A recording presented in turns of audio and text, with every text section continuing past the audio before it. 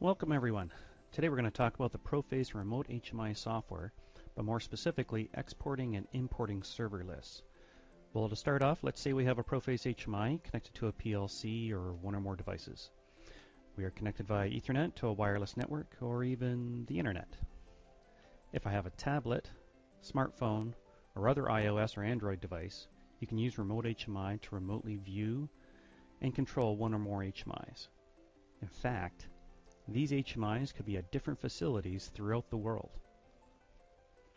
Now, aimed primarily at mobile devices, we can create a server list, a list of all the HMIs we want to remotely view.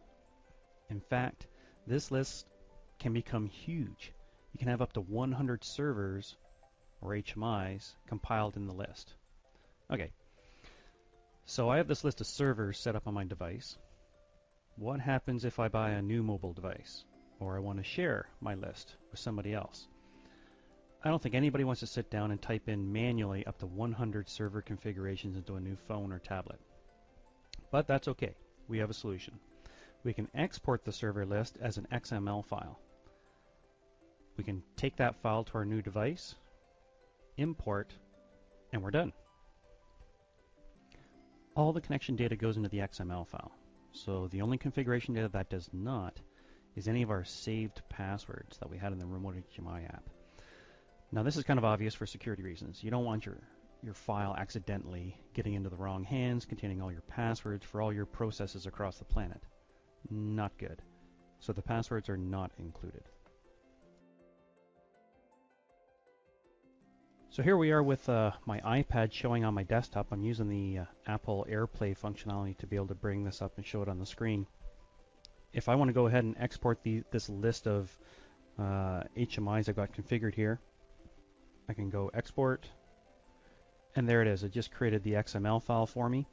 So now, the only problem with iPads is trying to get the file off of them. You can either download a program which can browse the files on the iPad, and then I've never found it very easy, but get that file off the iPad somehow. But the easiest way is to go to your iTunes. And in your iTunes software, when you plug your iPad in, I've got my iPad plugged in via USB into my computer here, and I go to iPad, then to Apps. If you scroll all the way down the bottom, you'll see Remote HMI. And there's that server info XML file that we've been referring to. Now this is live with the iPad, so if I actually click on this file, I hit the delete key on my computer to delete that file, it's gone. If I go back over to my iPad and I do an export, you can see, okay, and I go back to my iTunes software, there it is, it's back up again. So it is in fact live. So when you delete things or add things here, it goes immediately on your iPad, assuming it's already plugged in, of course.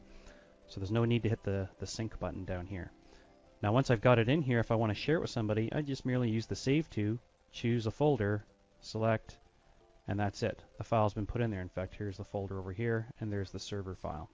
Now obviously when I want to bring that file back in, I can just follow a similar process. If I want to, I can delete the file that's already there, hit the add, choose the file, maybe somebody gave me this file, open, it's already onto my unit.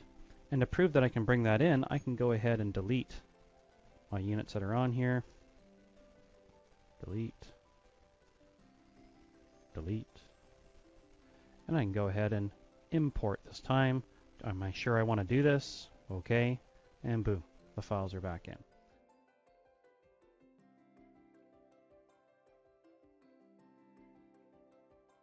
Pro-face, for the best interface.